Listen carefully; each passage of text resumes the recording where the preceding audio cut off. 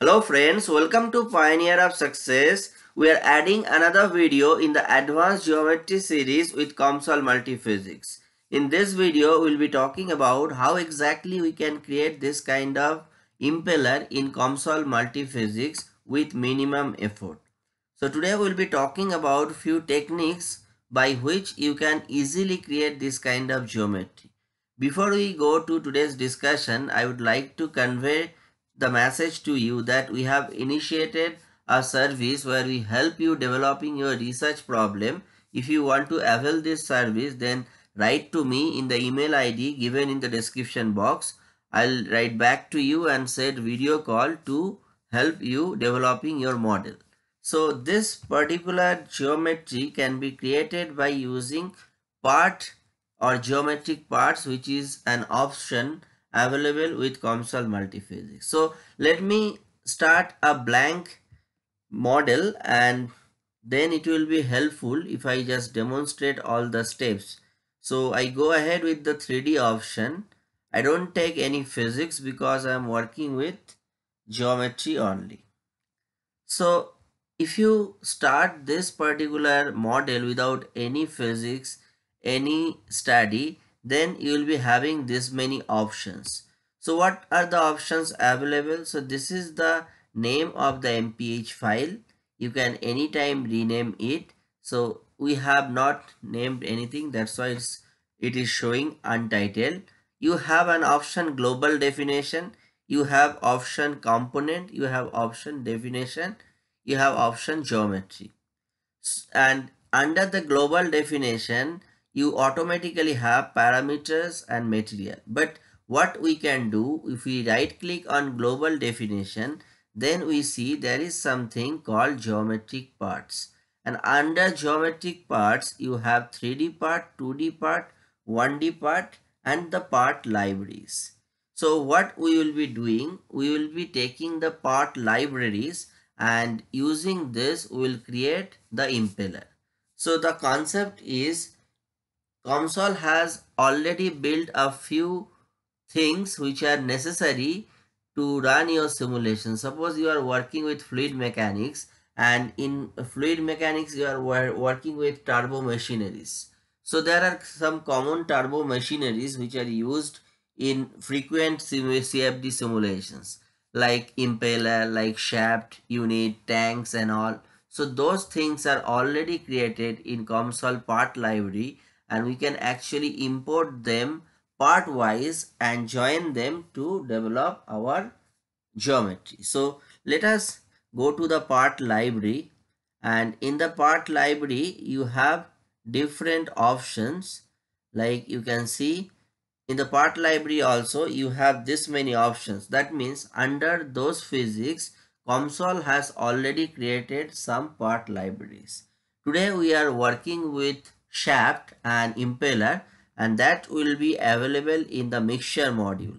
So we go to the mixture module and we can see in the mixture module, this is the thing of impeller. You have other options. So those are the radial impellers, and I was working with this back swept impeller. So I click here. Yeah, you can see that impeller has been chosen. So we are not doing anything. We are taking this particular part from the available parts in COMSOL. Now what we need, you can see there is a hole in between. So why the hole is there? Because this impeller has to be connected with a shaft. Now you may ask me, you don't know the diameter of the shaft, you don't know the diameter of the hole. But the thing is, later on we can actually change those diameters to have our requirement. We can even change the length of the blades, we can change the curvature. So everything can be modified, but this is working like a template. So the template you have taken, and then you define your parameters so that you get your original required model. So we again go to the part and then click on part libraries, and now we'll be taking a shaft. So this is the impeller shaft. So we click here. You can see this is the shaft we have taken, and what we can do now, we can, so I mean those are the things part wise we are choosing here. And so in this section we are just bringing in the parts, and we will create our original geometry here. So for creating the same, we click on, right click on geometry, and then go to the parts. You can see those two parts are already available because we have taken in the global geometry parts. So now I click on the back swept impeller, build selected. Now you can see once we created under the geometry node, you have this many options. So that means using this parameters, this particular thing is created. Now what are these parameters? So this is the blade angle, this is the shaft angle, this is number of impeller blades. Here they have taken 6, and you can see 1, 2, 3, 4, 5, 6. So if you change this, what will happen? It will automatically change your number of impellers. So that can be done later on. We have option to edit those. So let me just show. Number of blades are 6 here. If we do it 8, you can see, yeah, so 8 blades created. Now suppose let us play around with some other parameter, say diameter of the impeller shaft. So this is 0.05. Let us increase it by 0.07. Say make it 0.07. Look at the geometry. You can see the diameter is increased. So I was talking about this, I mean setup. Now what I can do, I can take other part which is the shaft. Now I click on build selected. So you can see this is not fitting. Why? Because I have changed this dimension. So this is not fitted. So what I can do is that diameter, now it is 5 centimeter, but I made it 7. So if I made it 7 here also, then it will be fitted. You can see it has fitted. So I created this particular thing. So this is like a mixture blade, and that mixture blade should be put inside a cylindrical object. So that cylindrical part is also available in the part library. So again, if we go to the part library, so we'll have the, yeah, we have flat bottom tank. So there are many tanks. Say we click this one, flat bottom tank. So you can see that has been chosen. Now in the geometry, we choose this part option. You will see it is available here. Now if you click on build alt object, so this is created. But I guess I have increased the impeller blade diameter, so it should not fit. So let me look at by doing some transparency. Yeah, it has fitted.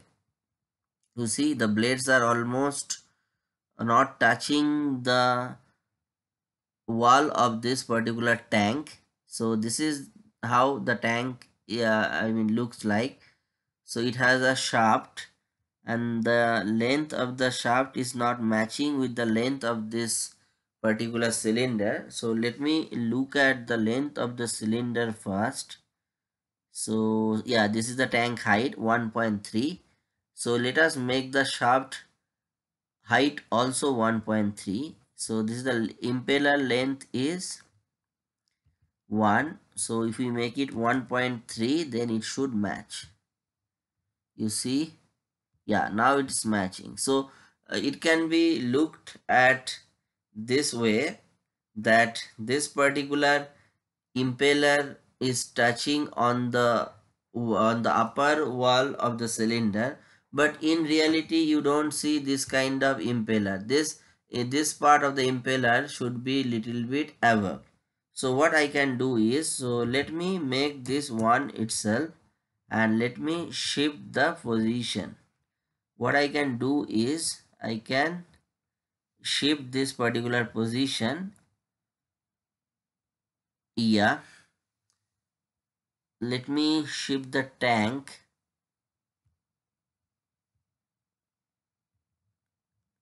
Yeah, so this from here I can displace. So this one is the XY plane. So maybe this particular, yeah, this XY plane. Suppose, let me check. If I just make a movement of 0.5, what happens? Okay, so it is going in this direction. Let me see this one. Okay, this is going here. So what about this one? Okay, this particular thing you can see moving in the z direction. So if I make it negative, then it will, yeah, but still this is not matching, so we should make it by minus 0.3, I guess. Yeah, now it looks like a impeller that is being put inside a cylinder, and we may have some liquid inside, and it may be rotating. So this can be rotating. So if you want to put the rotating part, then what you need to do, under definition you need to have moving mesh. In moving mesh you have rotating domain. So once you choose this, you have to choose this particular part. For choosing this particular part, we can hide this one also, not this one. Let me go back.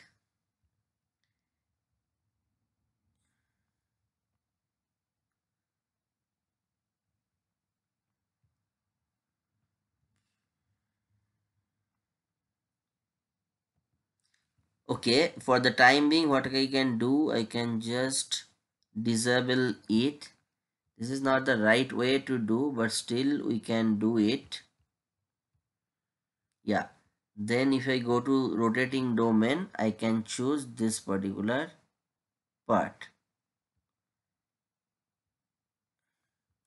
I can zoom it, and there is one option, choose all the, there is some option, select all. Yeah, if you click on select all, it's not working now, maybe some issue. Okay, you can choose one by one. Let me redo it.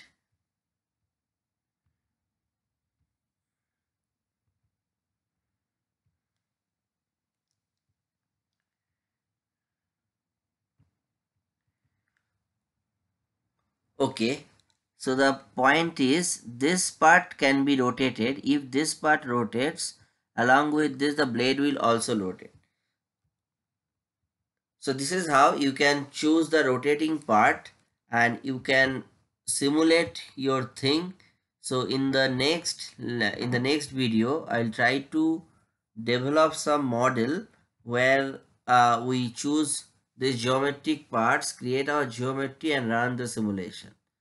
So till then, stay tuned to our channel, and I request you to subscribe to us so that we get more motivation to upload videos. Thank you.